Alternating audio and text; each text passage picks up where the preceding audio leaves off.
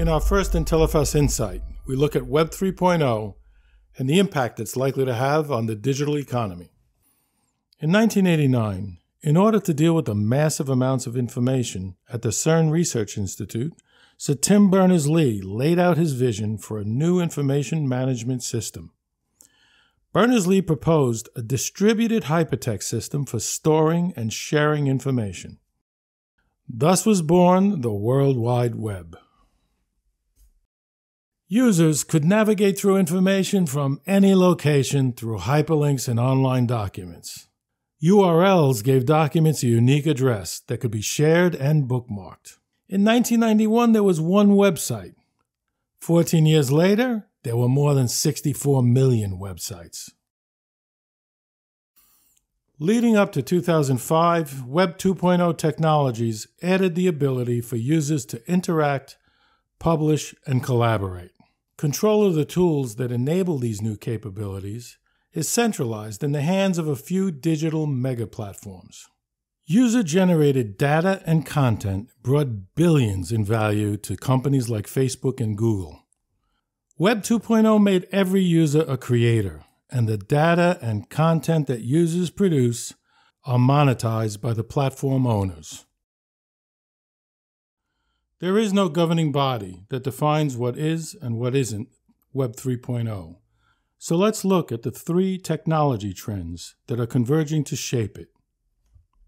The computing paradigm of Web 2.0 concentrates data and processing in cloud-based centralized servers.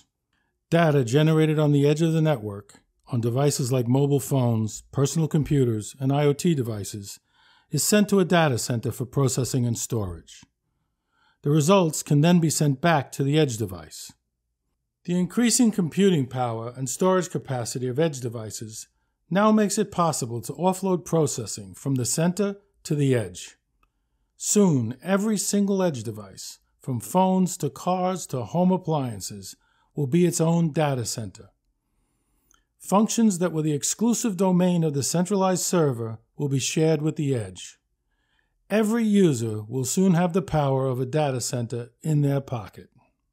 Blockchain is a highly secure, trustless system.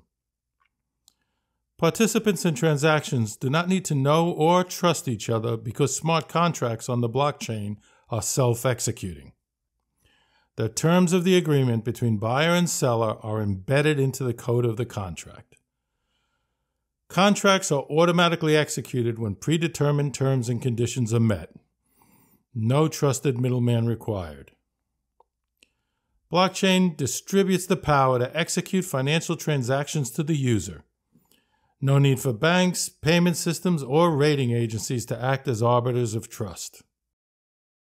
In Web 2.0, only big platform providers have access to advanced artificial intelligence capabilities.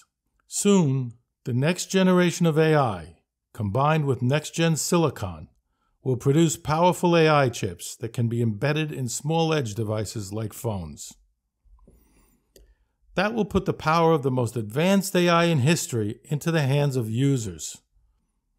Just as AI has supercharged the abilities of the big platforms, it will now supercharge the abilities of users through the power of intelligent edge devices. Are you seeing a pattern here?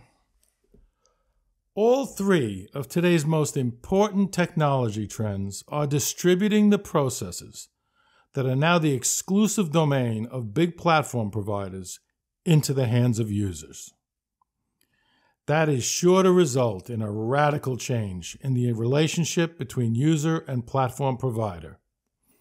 The Web 1.0 leaders modeled their businesses on users as passive consumers of information. The Web 2.0 leaders harnessed users' ability to create. The Web 3.0 leaders will harness users' ability to execute.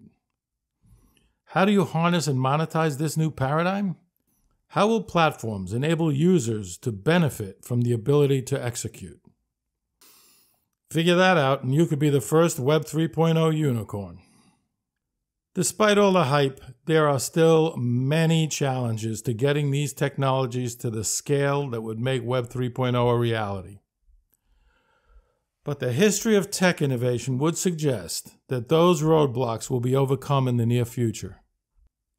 It's much too early to predict exactly what the impact of Web 3.0 will be, but one thing is certain: the next phase of the web will bring disruptive and transformational change.